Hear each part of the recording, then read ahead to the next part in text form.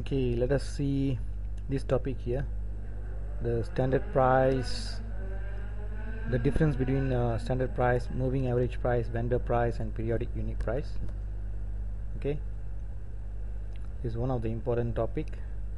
The reason I am going through this topic is because before we do the topic for price differences during goods receipt, we need to understand what are the various prices that is available in MM and what is the usage. Okay, only then we can understand the following topic, which is this. So let us get to our slide. I prepared this simple slide to explain the difference between all these four prices. Standard price is actually an average price. Okay, before that, the two things that you need to remember. The first thing is these two prices, standard prices and moving average price, is actually set in the material master. Let me take you to the material master.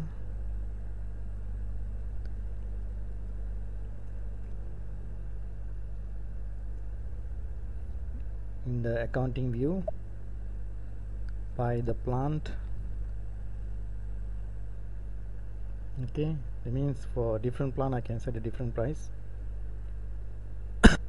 You see this, the price control, and what you have in the price control. There are two types of price control you have: standard price and moving average price, which is V. Okay, and the standard price is shown here and the moving average price is shown here. Okay, what this means is that for each and every material I have a choice of between standard price and moving average price to set. Okay, so it is the business decision.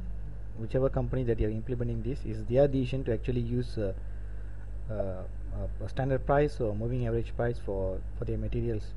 We don't really question them why they are using standard price or why they are using moving average price for certain materials. Okay, it's entirely up to them.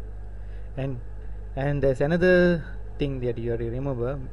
In the same plant and company code, one material may be using a standard price and the other material may be using a moving average price. Not necessarily all the material should use only one price control.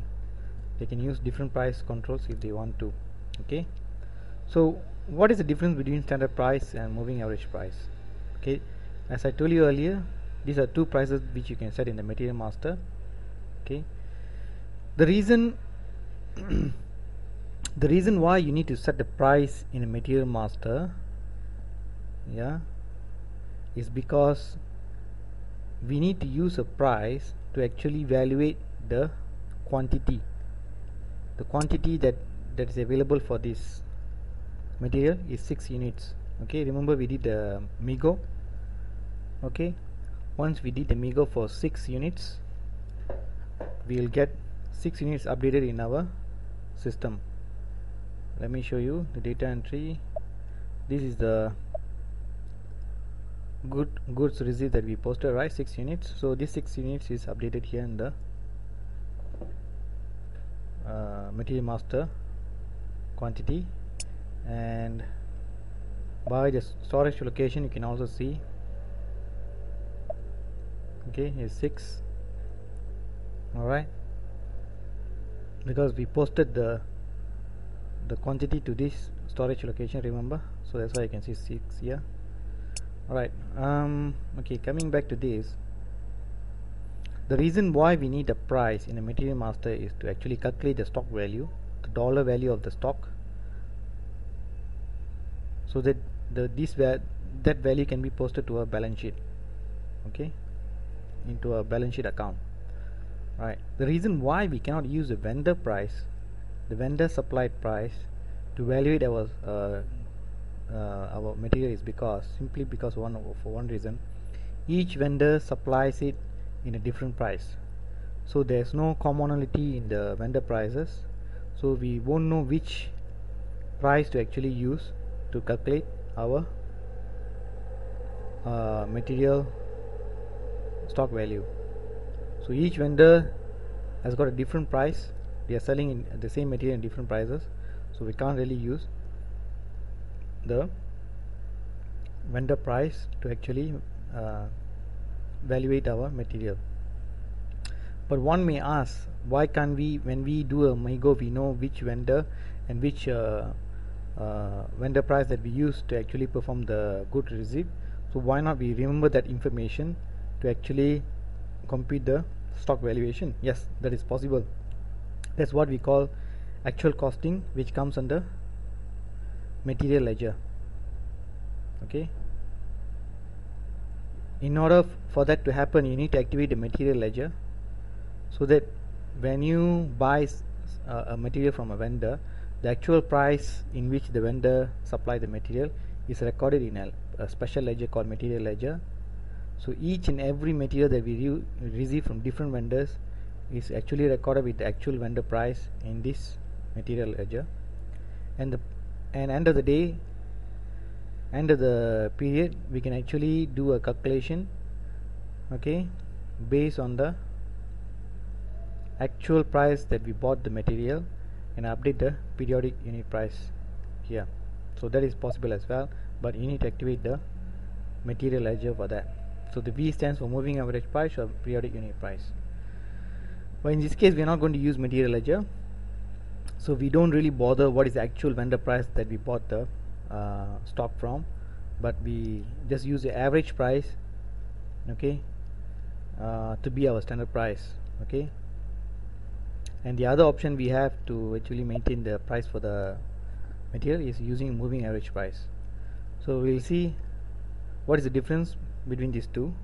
So if you decide to use a standard price, okay, for material, the users themselves, the purchasing department users themselves, they will set the standard price for each and every material. Okay, we don't have to actually bother what is the standard price they're going to set. But one thing to remember is, one might be wondering how they come up with the standard price when different vendors are supplying the same material at different price. It's good to know how they derive this standard price. It's not a ballpark figure. It's not a figure plucked from the air. It's actually, they use this formula. Let's say the vendor 1 is supplying the material at $7, and vendor 2 supplying the same material for, let's say, $10, vendor 3 supplying the same material at $5, assuming the same material is supplied by different vendors at different prices. So in order to come up with the standard price, we need to average out this price. Just compute all three prices. 7 plus 10 plus 5, which is 22, divided by 3. So I get an average price of $7.30. So you can even round it down to $7. It's up to you. So using the $7, I can actually change the price, standard price, to $7. Okay, this is the way they set the standard price for raw materials. In the case of manufactured products, they don't actually get the average price from different vendors. They actually find the cost of producing such a product and then update the standard price. Manufactured products are always maintained in a standard price. They are not maintained in moving average price. It's always maintained in a standard price. Okay, but raw materials in other hand is always maintained using moving average price. Most commonly, raw materials are used will use moving average price, but this is not a hard and fast rule. As I said earlier, it depends on the business on which price control to use. Okay, all we need to remember is a material can use a standard price and moving average price, and the vendor price, actually the price a vendor sells a particular material. This price can be found in the info record, purchasing info record, which is here.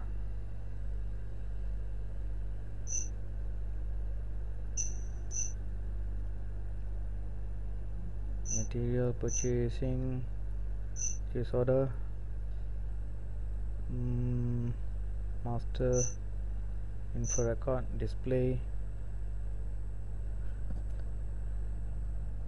right? Okay, the vendor price is coming from 50, this purchasing info record. So that's the explanation about vendor price.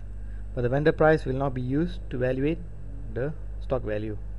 Only the standard price or moving average price will be used. Okay, I haven't explained how a moving average price is calculated. Moving average price is calculated using this simple formula.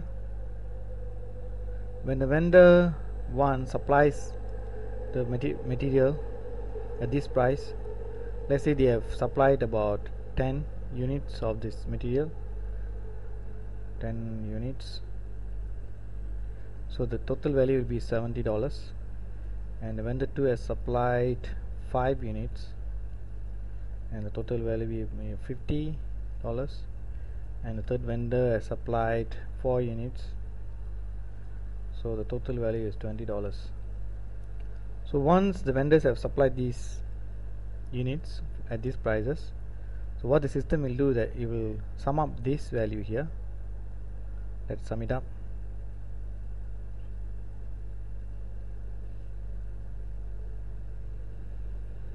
$70 plus $50 plus $20, $140, right?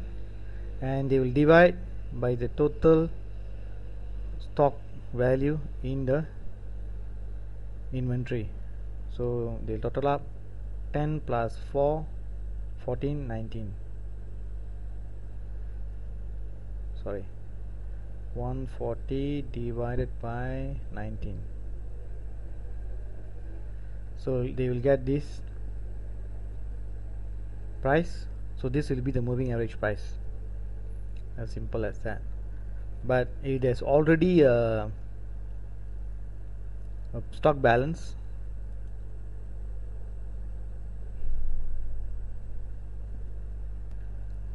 so that will be added to this initial total of 140. It is already a stock balance before we buy from these vendors. That will be added and then divided by the total units, okay, in order to derive the moving average price. So that's how we come up with the moving average price. The average price is to evaluate the material's total quantity. Alright, and the periodic unit price, as I told you earlier, we will not be seeing this because it's a separate module by itself. It's a very big module called material ledger. You need to activate material ledger in order to compute each and every price the vendor sells a good and derive a actual price for these units. So just for information purposes, that we know that we have a periodic unit price. Okay, but when we use standard price and moving average price for material valuation, so how the system how the system will know which price to use to actually update the stock account and the GRIR account, because we will be having two different prices. Okay, when we buy something, the price found on the material master will be either standard price or moving average price. Yeah, let me show you. The price which is maintained here in the material master is $5, whereas the price in which the vendor is supplying the goods is this $50. So how the system will know which price to use to actually update the stock account or GRIR account? Let us see. If the material master uses standard price, okay, in our case it is using standard price. See S, okay, S stands for standard price. What the system will do is the stock account will be updated with the standard price. Okay, in other words, this is the price which is used to multiply the quantity that we receive and update the stock account. Let's look at our material document.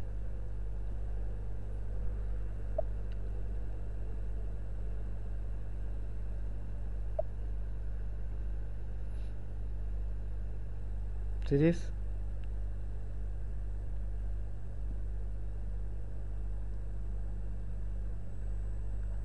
stock 6 times 5, the our stock quantity that we bought is 6 units, right? So 6, according to this,